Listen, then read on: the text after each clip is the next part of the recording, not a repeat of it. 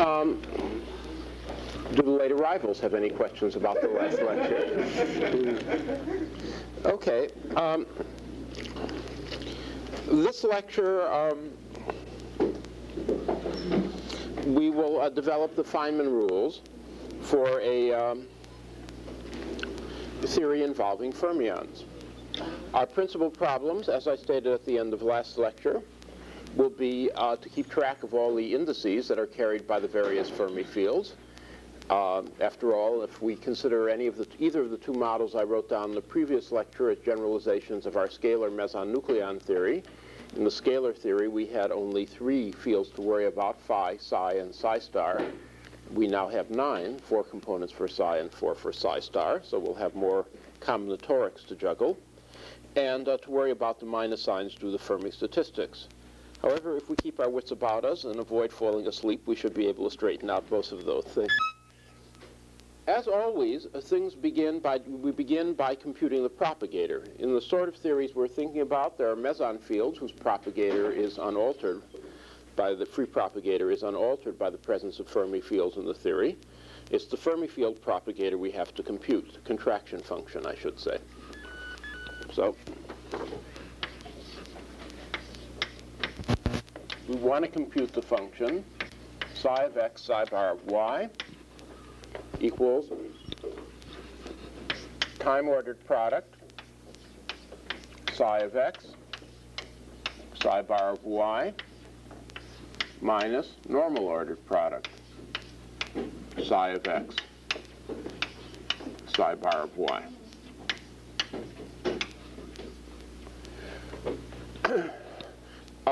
Two remarks, well actually 3 remarks need to be made.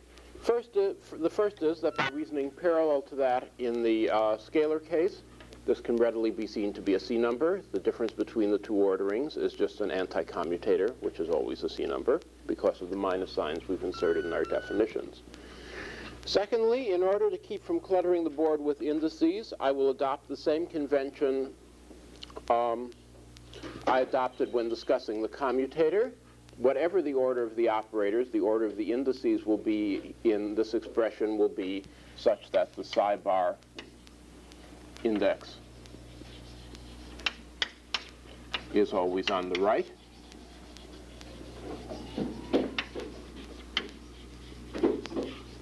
So we don't get a silly expression that is a 4x4 matrix for one ordering and a 1x1 matrix for another ordering. Secondly, because both the time-ordered product and the normal-ordered product are antisymmetric in interchange of the 2 operators, that's how we've defined them,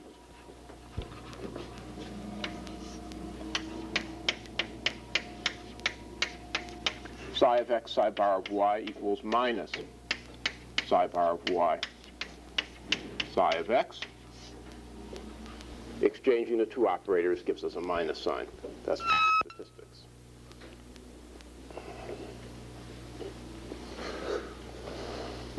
Now, unless there are any questions about this notational convention and the consequence of the minus signs we've introduced into the definition of both the time-ordered product and the normal-ordered product, are there such questions? I will proceed with the computation.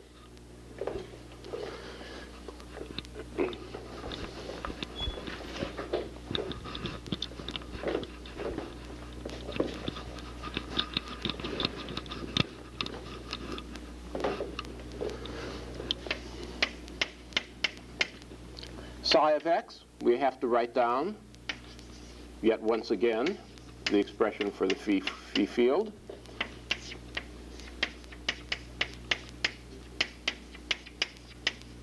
The usual kinematic factors, a nucleon annihilation operator bearing its appropriate spinner, and an anti-nucleon creation operator bearing its appropriate Dirac bispinner, and the usual space-time factor, and of course psi bar of y is almost the same thing, except that the operators are adjoined. The spinners are barred, and x is replaced by y.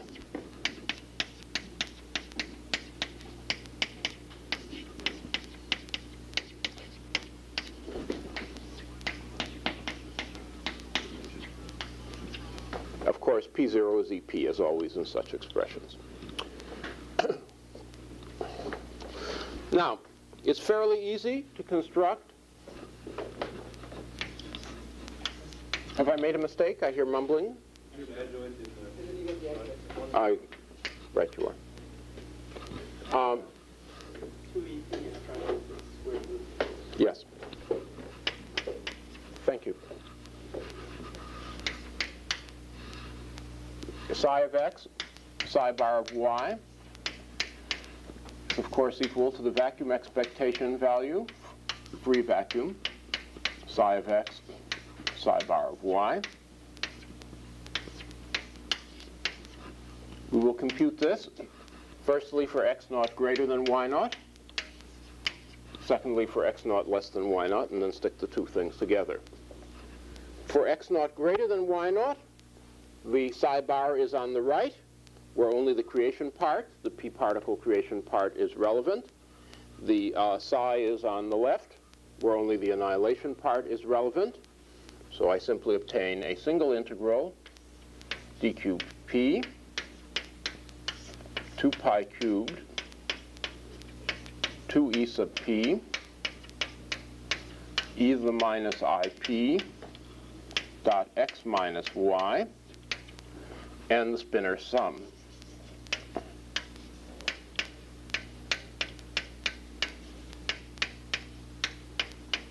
Is there any question about where this formula came from? The spinor sum is, of course, something we have a wonderful identity for. It is p slash plus m. And therefore, I could write this whole expression as I d slash x plus m. I put an x on here to let you know I'm differentiating with respect to x and not y. Integral d cubed p, 2 pi cubed,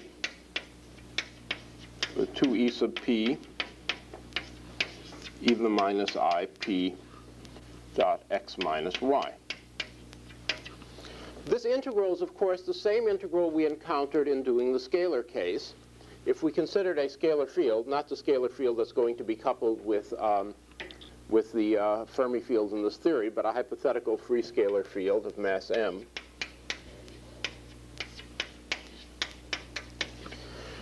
then this is simply I d slash x plus m phi of x, phi of y.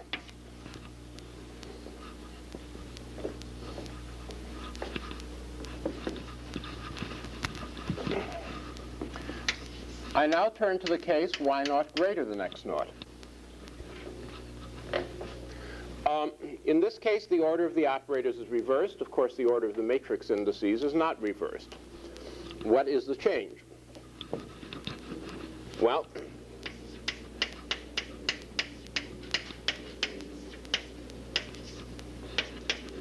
there's an overall minus sign because the definition of the time-ordered product for Fermi fields has a minus sign in it.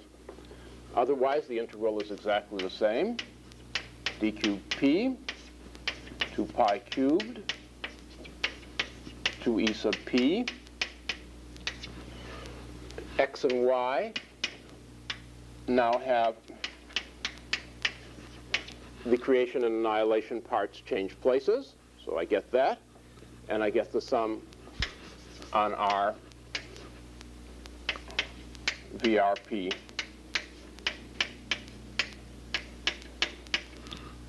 P. I pick up the V's. This sum is, of course, by a famous identity, P slash minus M. And thus, this whole thing can be written as D slash X minus M.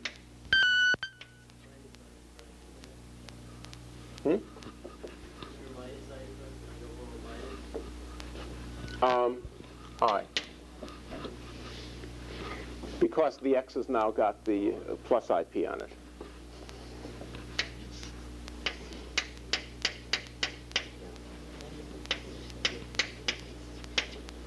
I times I is minus 1 minus m times, whoops. What did I do wrong? Did I do something wrong? Plus m. Here.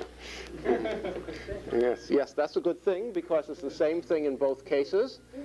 So we can short circuit the whole computation. We don't have to do that terrible thing you did on homework problem number 2, as I recall, of writing things in terms of contour integrals and closing the contours, since we have established that for both regions, which between them cover all space, time,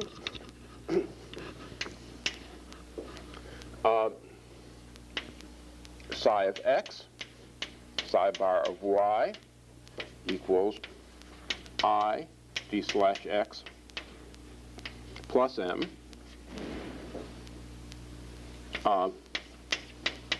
phi of x, phi of y without restriction. And therefore, we can immediately write the Fourier transform expression.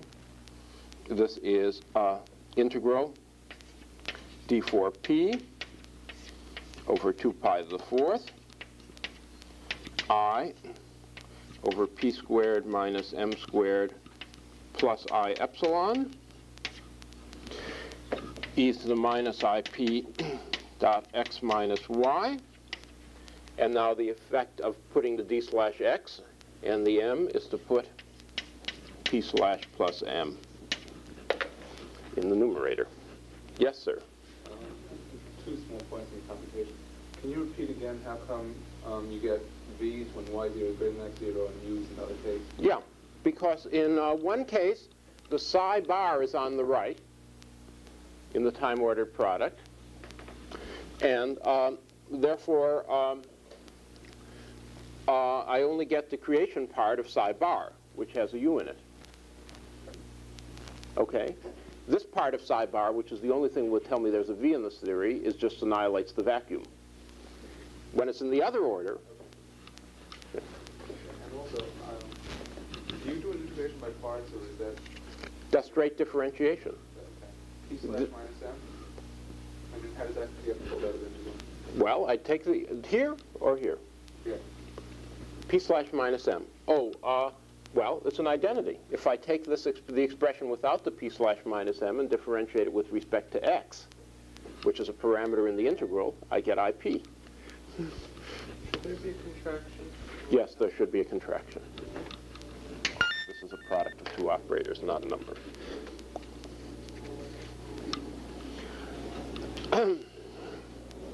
Thus, we have discovered the analog of p squared, 1 over I over p squared minus m squared for a boson field.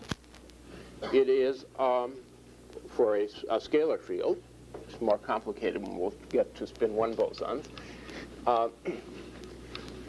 The analogous expression is I over p slash plus m over p squared minus m squared plus I epsilon. One way of understanding this expression is to say that we are dealing with a 4-component field, all right, but after all, it only has twice as many physical degrees of freedom as a charged boson field. It has got 4 components, but there are only 2 spin states for the particle and 2 for the antiparticle. So we couldn't expect to have the 4x4 identity matrix or anything like that appearing in the numerator. There are only 2 kinds of particles we can really exchange, so we should have some kind of projection operator for the exchange of those particles, at least as p squared moves to m squared and we really pick up the 1 particle states. And we've got the projection operator on the positive frequency states up there. Another way of understanding it is to write this in an alternative form, which you'll frequently find in the literature. Since the only function of the I epsilon is to tell us how to control the pole, we can put a plus I epsilon in the numerator with no loss of generality. We can write the denominator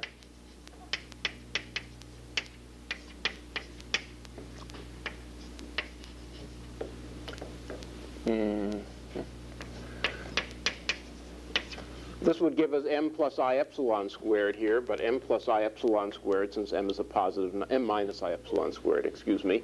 But since m minus I epsilon squared is a positive number, since m is a positive number, m minus I epsilon squared puts the pole in the same place m squared minus I epsilon does. Ew, what an awful sentence. You know what I mean. And then we can cancel this factor against this factor and obtain simply I over p slash minus m plus I epsilon. This makes the Feynman propagator for this for the Dirac theory look very closely parallel to the Feynman propagator for a scalar theory. In a scalar theory, the free Klein-Gordon equation in momentum space involves the operator p squared minus m squared. The Feynman propagator is I over this operator, with the pole difficulty resolved by giving the mass a small imaginary part. In the Dirac equation, the Dirac equation in momentum space involves the operator p slash minus m. The Feynman propagator is 1 over this I over this object, with the pole ambiguity resolved by giving the mass a small imaginary part. We shall see later on, if I talk about quantization through functional integration, that the propagator is always, in this sense, the inverse of the quadratic differential form that appears in the free Lagrangian.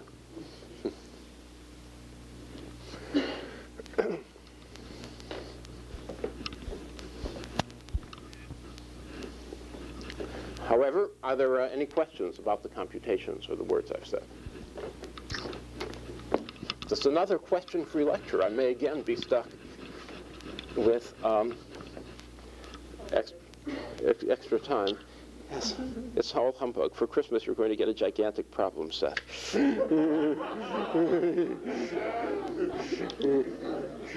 Yes, sir. What meaning are we to attach to 1 over a matrix? Oh, the inverse of the matrix.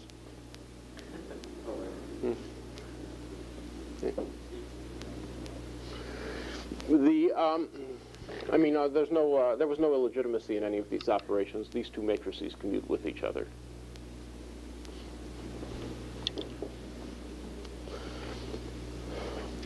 Oh, actually, there was something administrative I wanted to ask you before I began the lecture, and I forgot. You can turn off the TV camera for this. I have to decide when to schedule the final action. Okay. Now, to derive, before writing down the general rules for the Feynman rules in such a theory, it's probably best to see how things work out by doing a particular diagram and seeing just how all the various matrices fit together.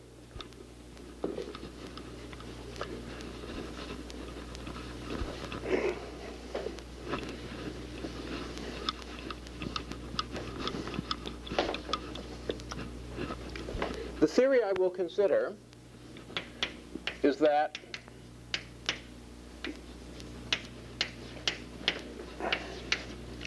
of a free Fermi field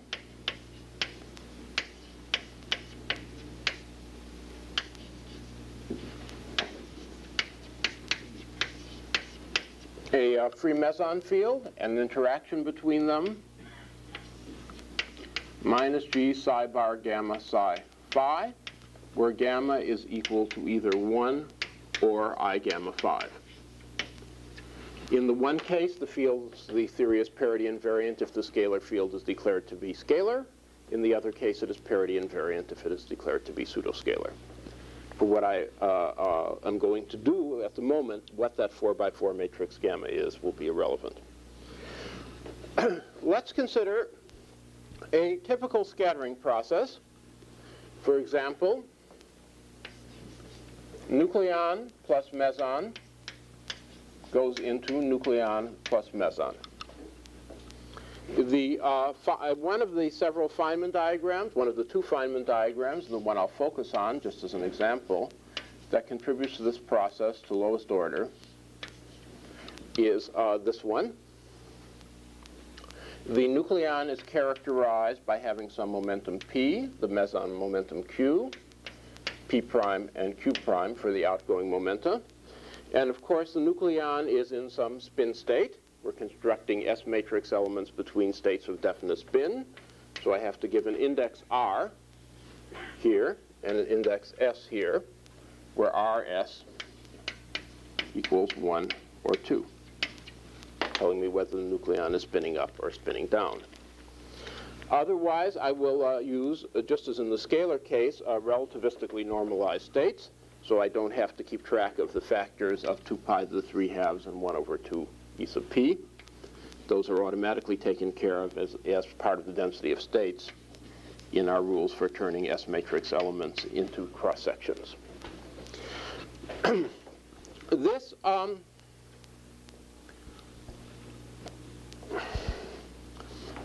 Feynman diagram, I remind you, is a descendant of a term in the Wick expansion, which is minus ig squared over 2 factorial integral d4 x1 integral d4 x2 psi bar gamma psi phi, all at point 2. This stands for x2, not the index. Psi bar 1 gamma psi 1 phi 1, all at point 1, and with a contraction between psi and psi bar. Although I didn't say so explicitly, and I should slap my own hand for not saying so explicitly, of course we are adopting the same diagrammatic conventions we adopted in the scalar model, with the spinor nucleon field, charged nucleon field, replacing the scalar charged nucleon field before. Are there any questions about what this diagram means and where it came from? Yes, sir. I got one question sometime before. In the Wick expansion, we didn't confuse that, but you take the exponential of the disconnected diagrams, and then Oh, this is a question that should have been asked 2 months ago, but I'd be happy to answer it now. No, oh, well, the exponential of the disconnected diagrams is not particularly useful in this case, because this is of the connected diagrams, because this is a connected diagram and a normal ordered, which I forgot to write down. Excuse me.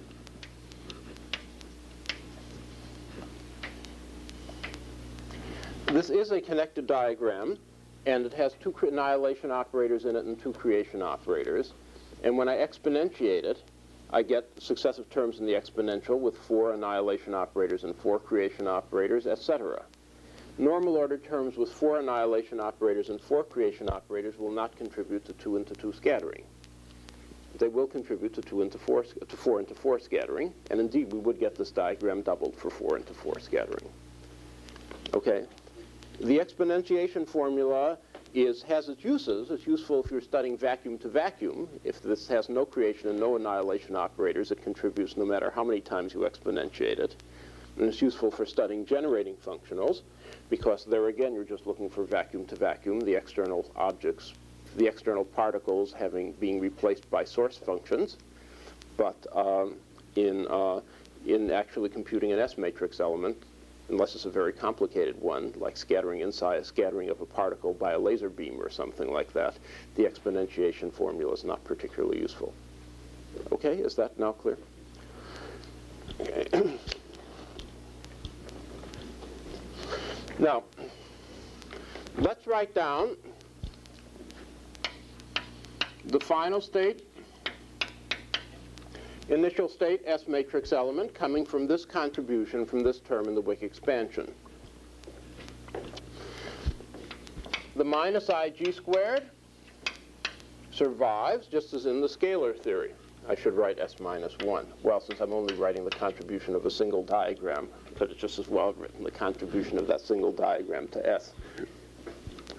The minus ig squared survives. Just as in the scalar theory, the 2 factorial is canceled by the fact that we can either call this 1 and this 2, or vice versa. We then get the integral d4x1, d4x2, and a bunch of exponential factors. What are these exponential factors? Phi 1 is annihilating a meson in the initial state. So I have e to the minus iq dot x1. Psi 1 is annihilating the initial nucleon. So I have e to the minus ip dot x1.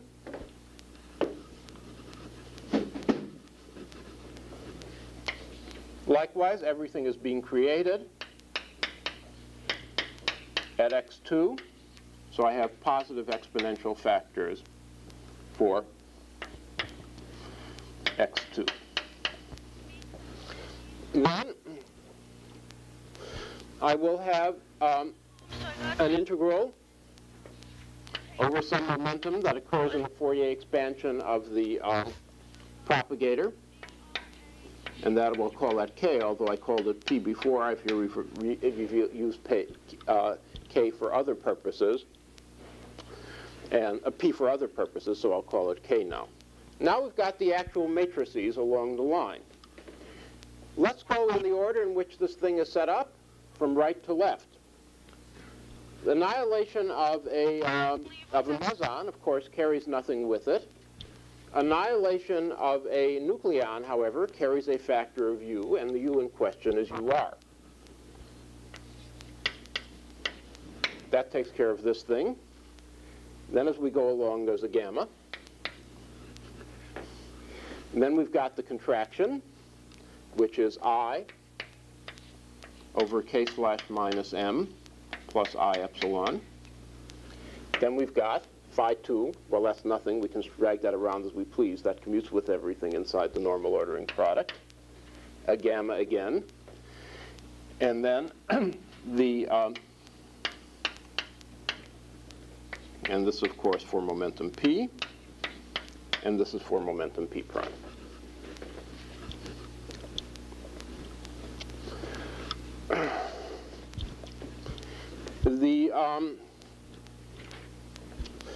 The x integrals are, of course, trivial, and in this case, the p integral is also trivial. They, as usual, give us a 2 pi to the fourth times an overall energy momentum conserving delta function, just as in the scalar case, and replace k by p plus q, as we see here. Oops, I'm sorry. You should have called me. I forgot e to the minus ik x1 minus x2. No, x2, no, x. It's very important. I remember what the final answer is, because that's this thing you use every day when you do this kind of thing. x2 minus x1. Very good. That's very important. Yes, that's right. The first minus the second. Thus we see that p and q come in with a minus I sign for x1, and k comes in with a plus sign for x1. So k is set equal to p dot p plus q. And I get I u bar p prime s gamma I over p slash plus q slash minus m plus I epsilon gamma us of p. We have to be much more careful about whether k, the intermediate momentum, is set equal to p plus q or minus p plus q here, because unlike the scalar case, the propagator is not invariant under change of sign of p. Which one is it, R and the x and S? Yes. It's R into S. Mm-hmm. Help. And an IG, minus IG squared. Okay, is that everything? Yeah. Okay. What else have I left off? That's it? Okay, good. It's my secret method of making sure you follow every step. Okay, well, this is very much the sort of generalization you would expect even if you hadn't gone through the derivation for a diagram of this sort in this theory. When you have this set of four fields moving along here, you have a bunch of 4x4 matrices. As you pass through a vertex or propagate something, you have matrix multiplication. Of course, a matrix element is not a matrix, it is a number. So to make it a number, you need a column vector for the initial particle and a row vector for the final particle. Now, before I write down what happens in general, let me draw a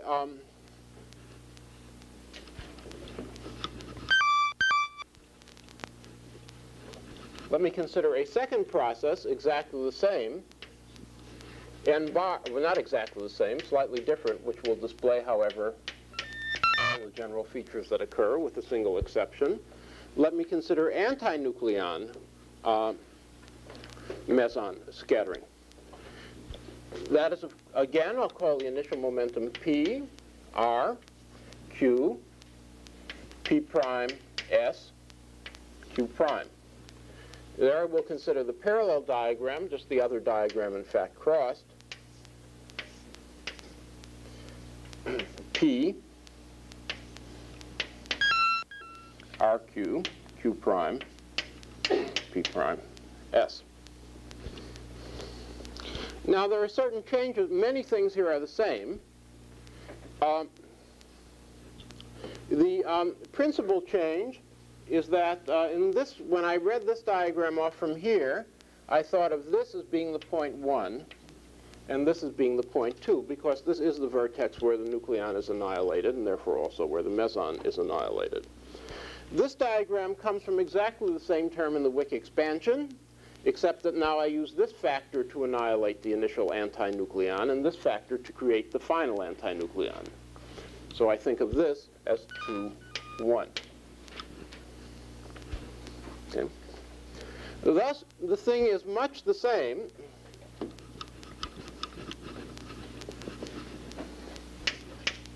There's a Fermi sign I'll take care of later. Let's not worry about the ordering of operators within the normal order product for the moment. The thing is much the same, except that, firstly, the order of matrix multiplication still goes from 1 to 2 along the line. That's the way it is here. So at the right-hand side of the matrix, you have U bar S of P prime, the factor that is associated with the annihilation of an antinucleon. Remember, V. A U multiplies a nucleon annihilation operator, whereupon a V bar and psi bar multiplies an antinucleon annihilation operator. Said it wrong, darn it. That's what's on the far left. V bar RF. Excuse me for a moment. Excuse me for a moment while I bat my head against the wall.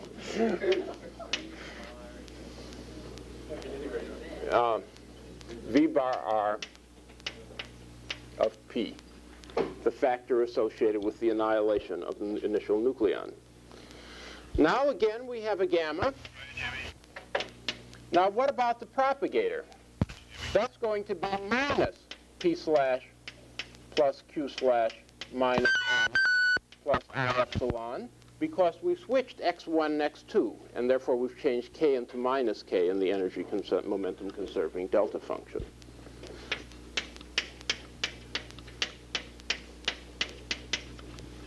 Then there's a gamma again, and then there is the final nucleon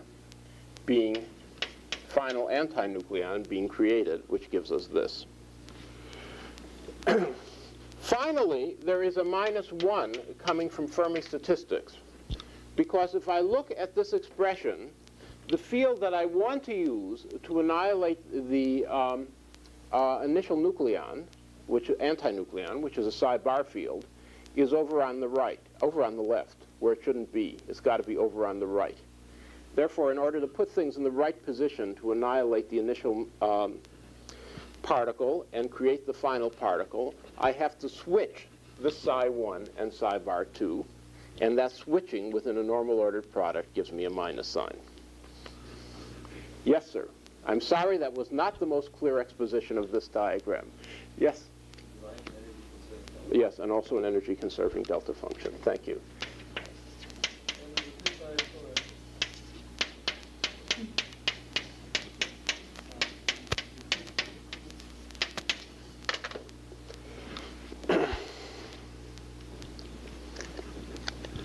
Now, from these two examples, they actually contain practically all the novel features we encounter in the Fermi theory, and I can therefore write down the Feynman rules for our theories involving fermions. I will write down the rules in 3 sections. I'll first tell you what the factors are, what you stick in. And I'll tell you matrix multiplication.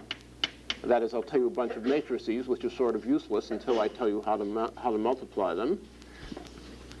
And then at the very end, I'll tell you the rules for the Fermi minuses. Okay. Firstly, the factors.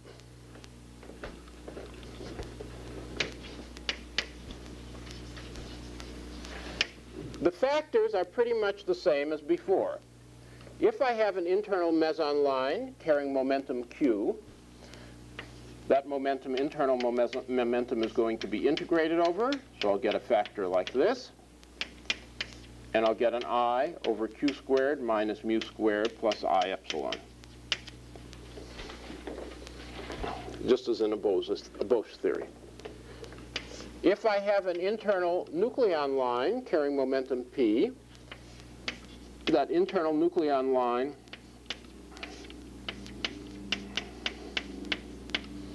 is going to be integrated over, ultimately. And there is a Fermi propagator like this, where P, in this case I don't have to tell you how Q is oriented, because Q squared is minus Q squared. In this case I have to tell you how Q is oriented, how P is oriented, and P is oriented along the arrow.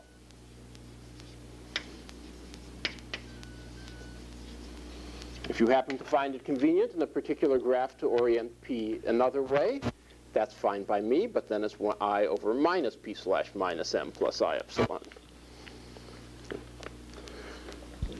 Every vertex,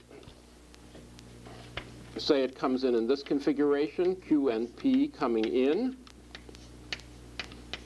P prime coming out, gives us minus IG gamma 2 pi to the 4th delta 4 of P plus Q minus P prime. Exactly the same as in the scalar theory, except that it's now a matrix. And this is a glitch, just gamma. Now, this doesn't take care of all the matrix factors, because I still have to tell you there are some row vectors and column vectors associated with initial and final fermions. For every incoming fermion, incoming nucleon, I have a U. A U appropriate to the state in which that nucleon is. If it happens to be in one of our standard states, then it is that UR. If it's not, it's some linear combination of U's, but it's some solution of the free Dirac equation associated with the momentum of that nucleon. On the other hand, with every incoming antinucleon, I have associated not a V, but a V bar, as shown in this example, where this is the incoming particle. With every outgoing nucleon, I have associated a U bar and with every outgoing antinucleon, I have associated a U. This is nothing more than a reflection of V. This is nothing less than a reflection of the fact, well, I said it 2 times before, but I see people looking puzzled, so I'll say it for a 3rd time.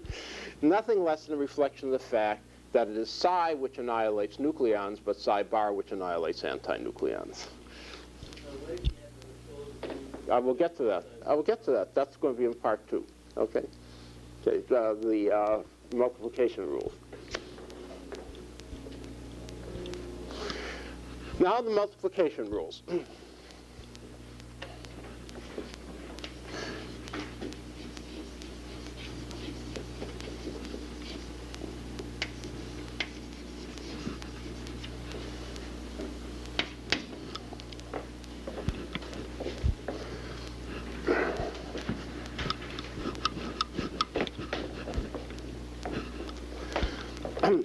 We have matrices associated with Fermi lines, and of course with vertices in which Fermi lines come in. And the rule is multiply matrices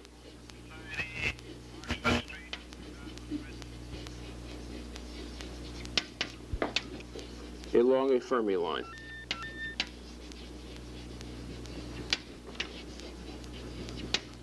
With, in what order? Well, we saw the order in our previous examples, with head of the arrow on the left.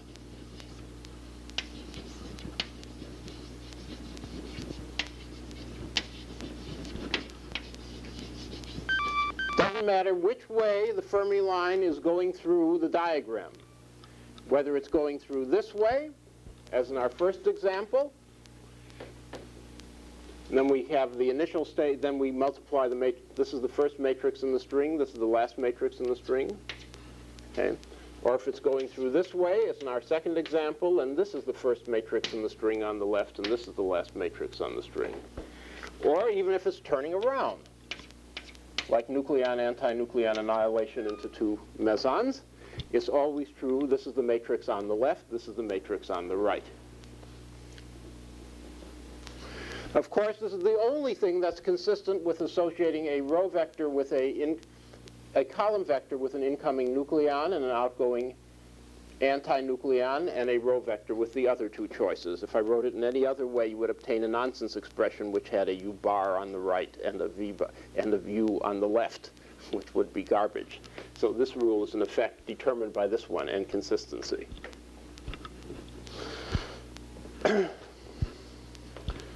Yes, sir.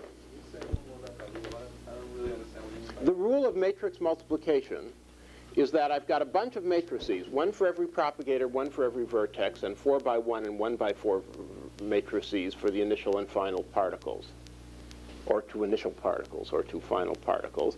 And I multiply just straight along the Fermi line. A U, a gamma, a propagator, a gamma, a U bar. Okay? A U, a gamma, a propagator, a gamma, and a V bar. We're going from right to left, of course.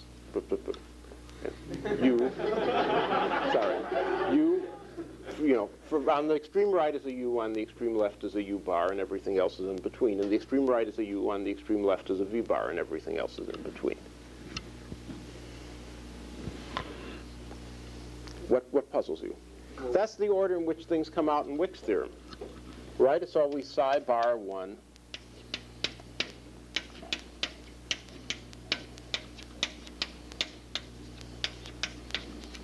And the order of matrix multiplication, if we arrange the terms properly, is this. These are the successive Fermi lines. I've suppressed the phi's. This thing is either contributing a U or a V. These is a bunch of propagators. There are some gammas floating in between, which I forgot to write down. Whoops, sorry. Not there, there. There's some gammas in between, so I've got a U or a V, depending upon whether I have an initial nucleon or a final antinucleon. A gamma, a propagator, a gamma, a propagator, a gamma, and then a U bar or V bar. Okay, the head of the arrow is always on the left. Are you now happy? Now, there's one thing that this rule does not take care of, and that is what happens if we have a completely closed Fermi loop, as we can have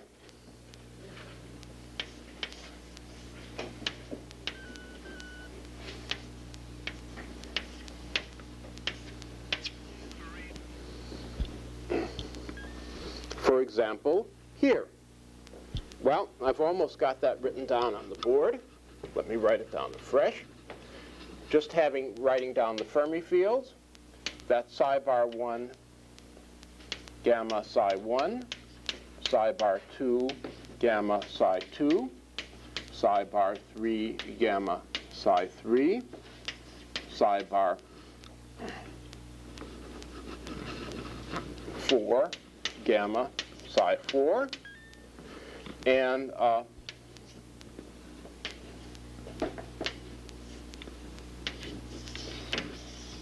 that's the term in Wick's theorem that gives us a closed loop. Now it's obvious what happens. I can start anywhere, and I multiply indices, or I multiply matrices, gamma, propagator, gamma, propagator, gamma, propagator. Then I have a final propagator, and I'm to sum up all the indices. Summing up all the indices with no indices left over is what is known as taking the trace of the combined matrix. So for closed loops,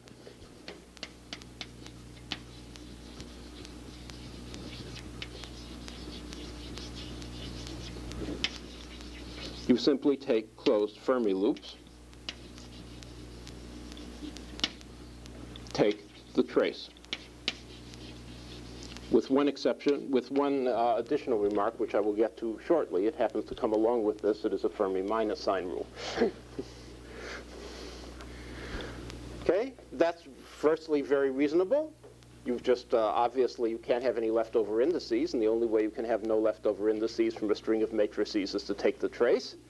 Obviously, on a closed loop, it doesn't matter where you start multiplying the matrices, and that's the property known as the invariance of the trace under cyclic permutations of the factors. It doesn't matter where you start your multiplication, you still get the same trace. The one extra statement that I should have made immediately, but I postponed for 45 seconds, so I could put it in among the minus sign rules, is that here, all of these fellows are around in this order, and of course I can always arrange them in this order. How I arrange the interaction Hamiltonians inside the normal ordered product is irrelevant. They commute with each other. I have a psi with a psi bar, but here I have a contraction in the other order, the psi bar on the left and the psi on the right. And as I remarked at the very beginning of this lecture, that is minus the contraction in the usual order, the standard order. So our first minus sign rule is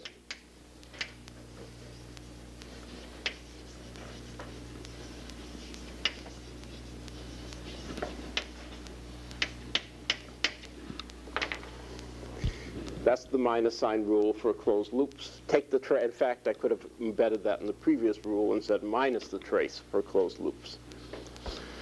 We will later actually check this rule for consistency in a forthcoming lecture where I go through with some rapidity the computation of the meson self-energy in this theory. And there the Fermi minus sign factor will be very important for the closed nucleon loop that occurs, because we will see that that is the only thing that guarantees that the imaginary part of the self-energy has the proper sign, the sign that is consistent with the spectral representation. So we'll have a check on that. Even if you don't believe it, you'll see that if it weren't there, we would have gotten an absolutely insane answer for the meson self-energy.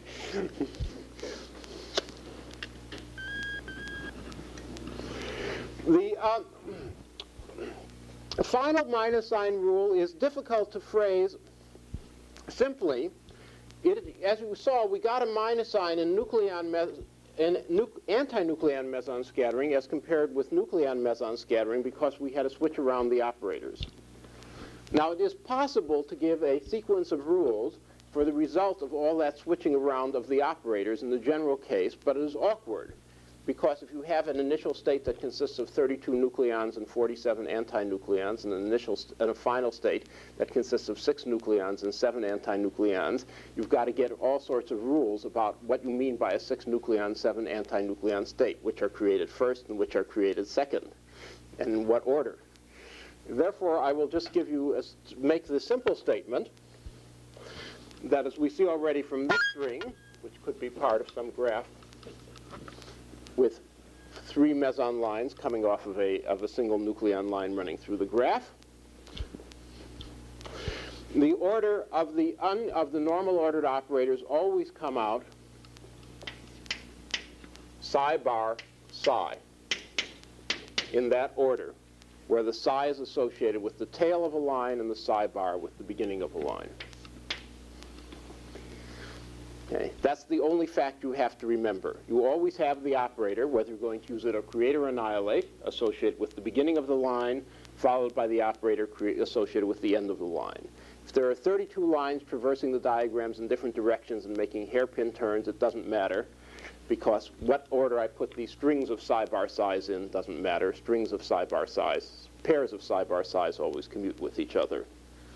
So I can write things down that way. The rule, the mnemonic is psi bar psi. It always comes out psi bar psi associated with the head and the tail of a given line.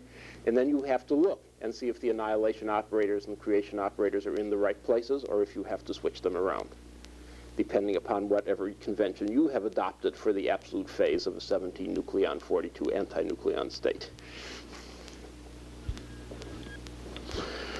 So, I'm sorry, this is long, but after all, we've got a lot of fields to keep track of. But the rules are basically extremely simple. Our propagators are matrices because we have 4 fields propagating at once, so they're 4 by 4 matrices. You multiply the matrices as they propagate along. That's physically very plausible. You have 4 vectors for initial and final states. That's also plausible. It's got to be there to turn these matrices into numbers. When you go around the closed loop, that's taking the matrix trace. That's plausible. You have the Fermi minus signs, which are not plausible, but which you just have to memorize. -1 for every closed loop, psi bar psi. Psi bar psi is an easy thing to remember. Are there any questions? Yes? What's the last statement about the psi bar signs in the order? I say what always comes out in Wick's theorem is the psi bar. So if I have some loop here with all sorts of lines depending from it, and this is 1 and this is 2, I always get the normal ordered product in this order. Okay, so that's not a rule. No, that's the result. But then you've got to find out what minus sign that gives you, or plus sign, or whatever. In the states, you have to tell me what convention you have for the sign of your states. P1, P2 is not P2, P1, or 2 Fermi states. I will give specific examples. If you are not too puzzled, perhaps you should postpone that question for 15 minutes, and then see if you still have it after the example. Once you get the knack of it, these rules are not at all difficult to work out. Let me just return to the process I use as a prototype, which is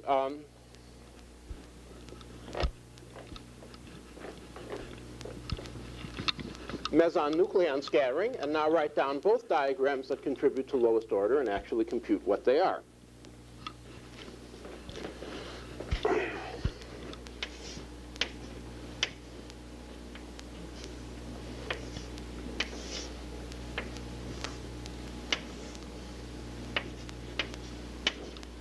P, Q, P prime, Q prime, P, P prime, Q, Q prime. I have to specify the spinners. Instead of saying R and S, I'll just say this has some spinner U, some linear combination of U1 and U2 associated with it. This has U prime, this has U, and this has U prime. The internal momenta are fixed by energy momentum conservation. Here it is P plus Q running along the arrow. And here running along the arrow, it is p prime minus q, what it has to be before q comes in to make p prime. So I have to fix both the internal momenta oriented along the arrow.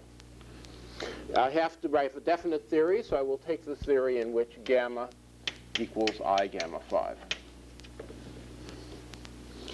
I'll now write down the invariant amplitudes from these two diagrams, and then people can ask me questions if they don't see where the expressions came from. There's a minus ig squared. There's a u bar.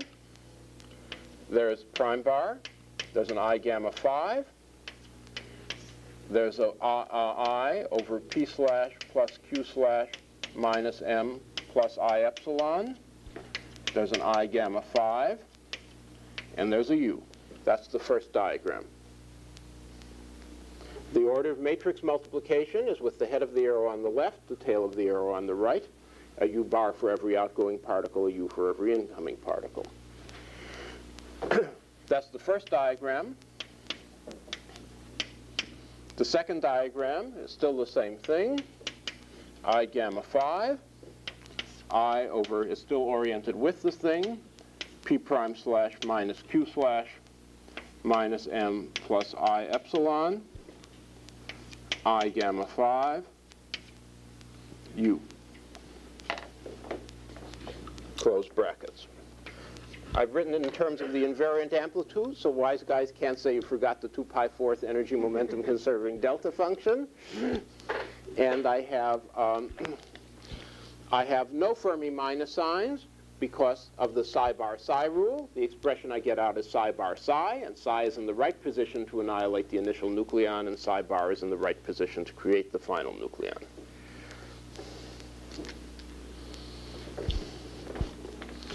Any questions? I will now manipulate this object. First, I'll gather together all the i's. I say I've got a minus 1 here. I've got 2 i's there, which is another minus 1. I've got an I on top, which I'll cancel out, so that takes care of the i's. I've got a g squared. I've got a u bar prime. I've got gamma 5. I'll rationalize the denominators. And I know in this kinematic region I don't need to keep track of the I epsilons. Minus m plus m, gamma 5, plus gamma 5, p slash, p prime slash, minus q slash, plus m over p prime minus q squared minus m squared. Gamma 5, and then the u. Now, I can get rid of the gamma 5s in a flash because gamma 5 squared is 1, and gamma 5 anti-commutes with p slash and q slash. So I just drag it through.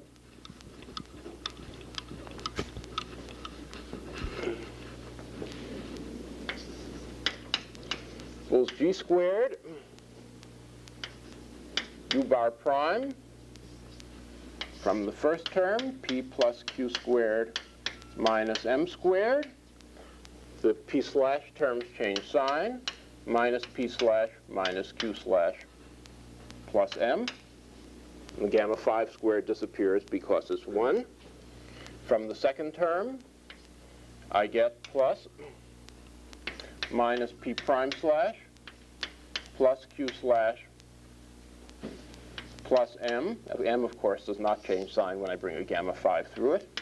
P prime minus q squared minus m squared, and then a u. Any questions? Yes, sir. Should it be in the second denominator, p prime minus q? No, it's p prime minus q here, because before this accepts the incoming meson of momentum, after it accepts the incoming meson of momentum q, it becomes p prime. So therefore, it is p prime minus q beforehand, oriented along the line. Now, this This expression, in fact, simplifies enormously. This is typically what happens in Feynman calculations. They are horrible with spinors. They are horrible, but not so horrible as one would think naively, because we have p slash acting on a free particle spinor, which I remind you is appropriate to momentum p, and therefore p slash u equals m. Likewise, on the right, p prime slash on u bar prime is also equivalent to m. So the p's cancel the m's, and we're left with g squared u bar prime q slash u times 1 over p prime minus q squared minus m squared plus 1 over p plus q squared minus m squared. That was our first sample computation.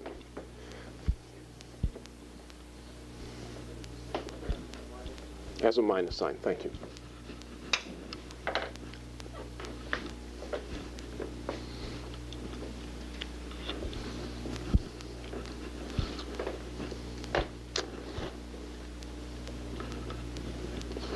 It's rather pleasant once you get the knack of it, rather like doing an especially simple crossword puzzle. You just drag things around, and then you can eliminate all sorts of factors because they're hitting solutions of the free Dirac equation. Are there questions about this example? I will now do a second example, in which the Fermi minus signs will be a little bit more complicated, although the gamma algebra will be considerably simpler, and that is nucleon scattering.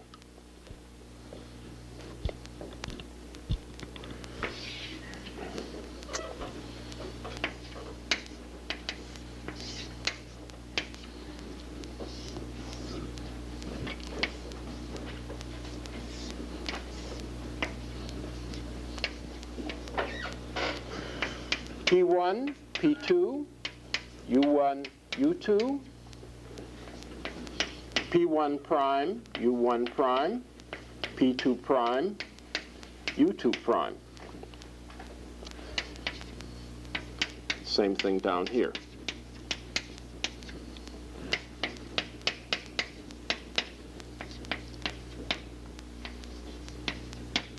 I will first write down the expression for the amplitude without, taking account of the Fermi minus factors, because I have to tell you how I'm normalizing my states, how I'm defining the sign of my state. Thus I have IA equals, from the top line, well, firstly, minus IG squared. From the top line, U1 bar prime, I gamma 5, U1, period. That's all there is to it. There's just a vertex. There are no internal propagators. From the bottom line, U2 bar prime, I gamma 5, U2. From the propagator, I over P1 minus P1 prime squared minus mu squared, and again, there's no need to include the I epsilon factor. From the second graph, U1 bar prime, I gamma 5, U2. I leave a blank space here. I'll put in the Fermi minus signs in a moment.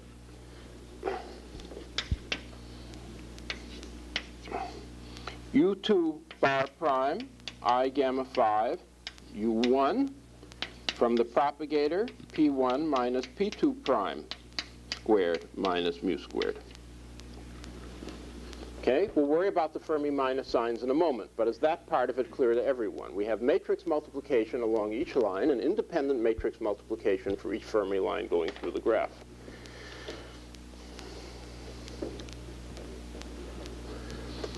Now, to take care of the minus signs, I have to use the magic psi bar psi rule.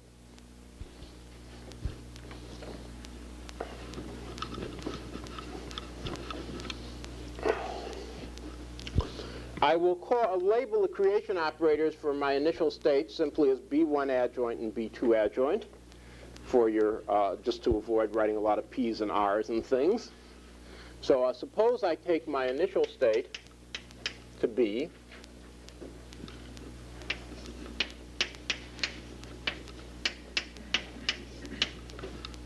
that is, first I create the nucleon with quantum numbers 2, and then I create the nucleon with quantum numbers 1.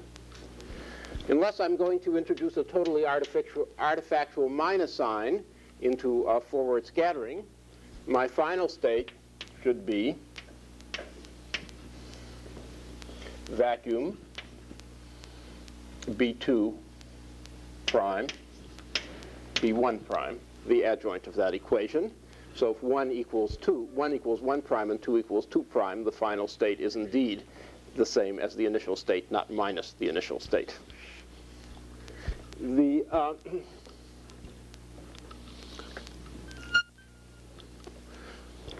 I now have to work out what happens using the psi bar psi rule. I always have the operator associated with the head of the line to the left of the operator associated with the tail of the line. Therefore, the tail of the line is annihilating, let's do the first line first in the first graph. The tail of the line is annihilating B1, is annihilating particle 1. The head of the line is creating particle 1 prime, and head goes before tail. Likewise, on the bottom line, head goes before tail. That's the psi bar psi rule, heads before tails. Okay? Whether I wrote these two factors in front or in back of these two factors is irrelevant. That's an overall plus sign.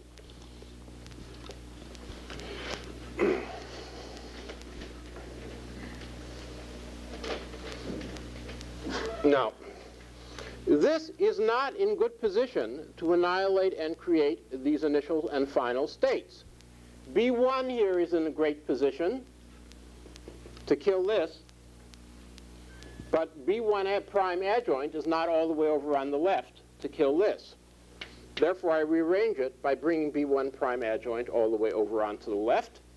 That requires 2 permutations, so it's an overall plus sign.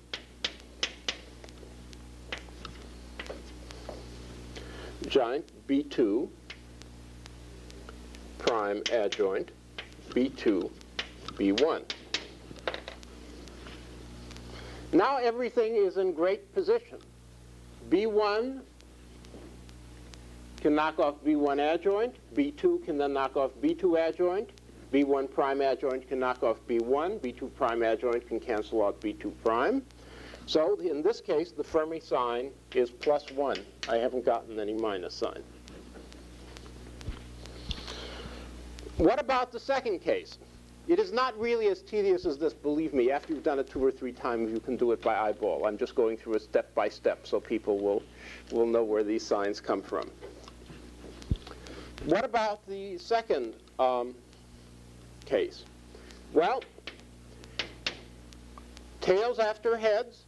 So here we have on one line 1 being annihilated and 2 prime being created. On the other line, we have 2 being annihilated and 1 prime being created. Now again, I want to bring things into standard position. Well, the B1 is still in the right place, and so this time so is the B1 prime adjoint, but the B2 and B prime, the 2's are in the wrong place. So B1 prime adjoint, B2 prime adjoint, B2, B1.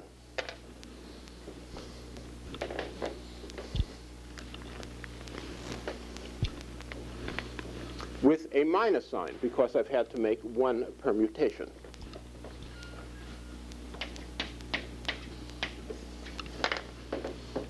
And therefore, in this case, I have a -1. In this case, we could not have guessed unless we were extraordinarily clever. Extraordinarily clever means cleverer than I was last night when I was writing this lecture. Unless one is extraordinarily clever, one could not have guessed the absolute sign of either of these two terms. However, one could easily guess that the relative sign had to be -1, because the statement that the relative sign is -1 is simply the statement that if one interchanges 1 and all the 1 labels and all the 2 labels, the total amplitude is odd, which is, of course, what we would expect for a scattering process involving Fermi particles. This is frequently a useful rule. Sometimes you don't have to work out the absolute sign, if so all you're going to do is square the amplitude at the end of the computation anyway. And frequently Fermi statistics is good enough to tell you the relative sign between the various graphs. Sometimes not. It doesn't work, for example, meson-meson into nucleon-antinucleon. But sometimes it's enough. No, that's right. It doesn't work there.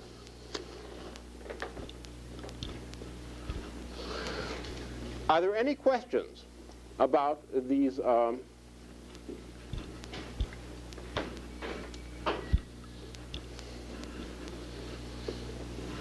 procedures?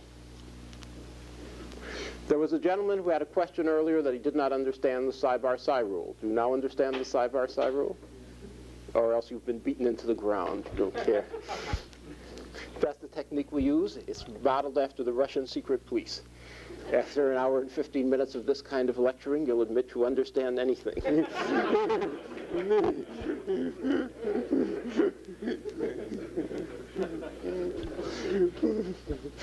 Confess, you understand Fermi statistics. I understand.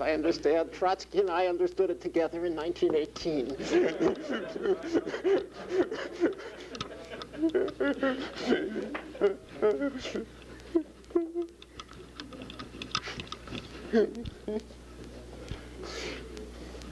Churchill explained it to us in a secret meeting. Now, the next. Yes. Such always happens to enemies of true science. Now, I have explained all there is to explain about actual computation of S-matrix elements between particles in definite spin states. And indeed, if you are interested in some particular definite spin state, say a state of definite helicity for the initial fermion, the state of definite helicity for the final fermions, what you've got to do at this stage is then, to evaluate the numbers, plug in the appropriate U's and U bars for the initial and final particles and evaluate the matrix element. However, there is a large class of experiments in which one is either uninterested in or is unable to measure the spin of the initial or final states.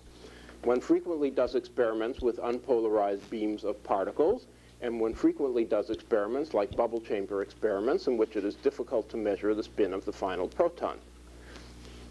And therefore, one is frequently interested in cross-sections which are either summed over final spins, since you don't care what final, your apparatus responds whatever the final spin is, or averaged over initial spins, because you have a statistical distribution of initial spins in the incoming beam.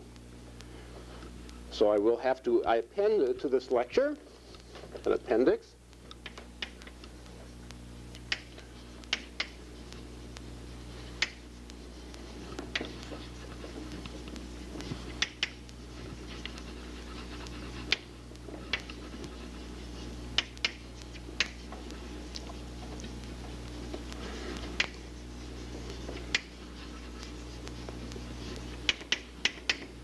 I remind you the proper procedure, unless you want to make mistakes of a factor of 1/2, is that you always average over an initial spin, since you know how many particles are coming in. You just don't know what their spin is.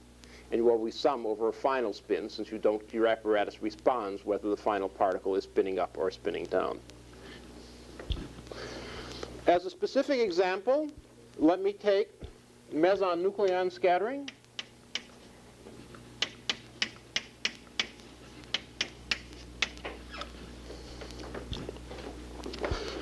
In which we showed that the scattering amplitude was some function of center of mass energy and scattering angle, for example, times, which I won't bother to write down again, you have it written down, times u bar prime q slash u. I hope you remember that. Now, we want to take this thing, we want to compute a squared, say between a definite polarization state R and a final one S.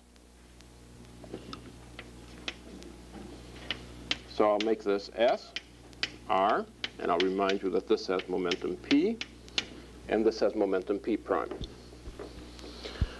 What we want to do is sum on R and S ASR squared and divide by 1/2 because we are averaging over the initial spins, which are 2 in number, and summing over the final spins. This is equal to F squared, that won't be affected by the spin sum on R and S, U bar S of P prime, Q slash, UR of P times this complex conjugate, which is U bar R of P, Q slash, US of P prime, Q slash being self-bar. Now we may use a cunning idea due to Feynman, who saved generations of physicists from having to compute 16 four-matrix elements with explicit spinners and sum, like they used to do when they were doing this sort of computation in the 1930s. He observed that a number can be thought of as a 1-by-1 matrix, and that a 1-by-1 matrix is equal to its trace. Now, the trace is invariant under cyclic permutation of factors, so therefore I can write this as F squared trace summa R and S, bringing this factor over from the beginning to the end, US P prime, U bar S P prime, Q slash, UR of P, U bar R P,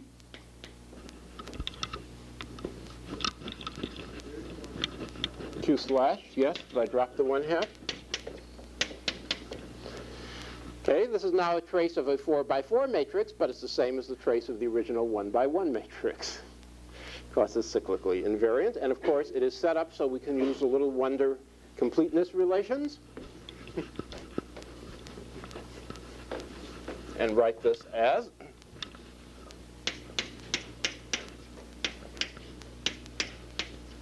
(1/2 F squared trace P prime slash plus M Q slash P slash plus M Q slash.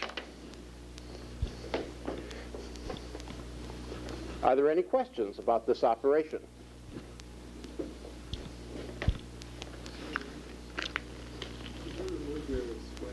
Certainly. I'm sorry, I shouldn't have run that low on the board. Any questions? Now this is the redemption of the last homework problem set, where you might have wondered why you were working out all those dumb trace identities. As you recall, the trace of an odd number of gamma matrices always vanishes. The trace of, well, we won't even have to compute the trace of 2. The trace of 4 is given by an identity. Trace A slash B slash C slash D slash is 4. A dot B, C dot D, minus A dot C, B dot D, D, plus A dot D, B dot C. That is, you remember it if you did the homework problem right. Okay, so we're all set up for doing things. We can have 1/2 F squared. All our trace formulas will have a 4 in them, so I'll drag that out in the beginning. the trace of m squared, a number, times q slash, which is q squared, and the trace of 1 is 4. That's the terms with the explicit m's in them. Now the other terms are plus p prime q p q. Therefore I have p prime dot q, p dot q, minus p prime dot p, q squared, plus p prime dot q, p dot q.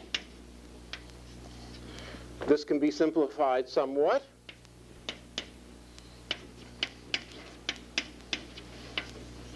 Q squared is, of course, on the mass shell and therefore equal to mu squared. So this is m squared mu squared minus p prime dot p mu squared plus 2 p prime dot q p dot q. No prime. I'm sorry, I'm running into fossilized equations.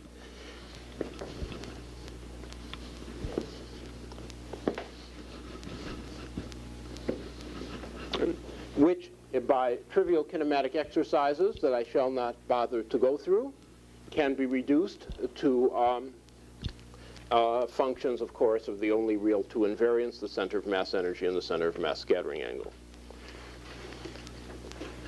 Okay. This is, yes, sir? Now that we've seen how to do the spin at average, how would we get a number out of that thing without doing the spin average? Well, you'd have to tell me what the spin, there's no number, there's no answer until there's a question. You've got to tell me what the spin state of the initial, of the... I mean, suppose we're given the spin as row and column there, and you just write out the matrix. You just write out the matrix and find out what Q slash is. That's the most naive way. It is possible, I wasn't planning to lecture on it, but you will find in Bjorkane and Drell, you can also write down projection operators for particular helicity states. That is not summing over all R, but just summing over R's with a given helicity. Okay? As I think they have gamma 5s in them, although I'm not sure. But you can work them out.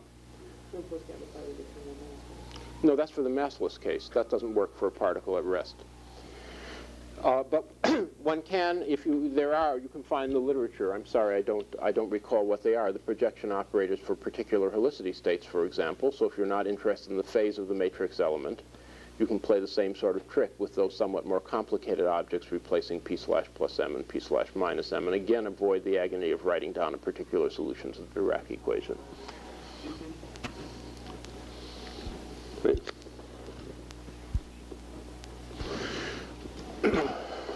Another device that's frequently used is to reduce things to two-component spinners by writing a general solution of the Dirac equation, u sub p,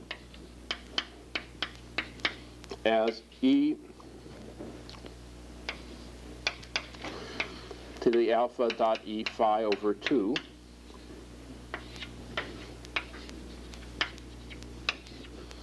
capital U 0, where capital U is a two-component spinner. Okay, that was the formula we used for boosting up both E1 and E2. Okay. Then you have expressed everything in terms of two-component spinners, and by using Dirac algebra and the block form of the Dirac matrices and standard representation, it is fairly easy to reduce this to a form that looks much more like a non-relativistic expression involving either U adjoint U or U adjoint sigma dot U times various factors of momentum. Okay? And then frequently you can find the information you want from that without going further. Of course, if this is a mapping that is not Lorentz invariant, but is rotationally invariant. If I rotate this state, the effect is just to rotate this two-component spinner in the standard way. Okay, so you can make it look like standard formulas that way, and there's a whole lore. You can even find rules for dragging out the actual helicity amplitudes. I just didn't think it was worthwhile developing them here. Okay, are there other questions? Well, I ran through it early. Next time, despite my announcement, next time I will give you a gigantic homework problem set where you do this sort of stuff all the way through from beginning to end for a few scattering processes. And I will lecture next time, I won't go to renormalization next time because I have not discussed yet something I discussed in the similar discussion for the spinless case. I've not yet discussed charge conjugation and time reversal, or TCP. And now that we have our general formalism on board, we can discuss charge conjugation, time reversal, and TCP. So I will do that next lecture, and then at the end of next lecture, get on to renormalization.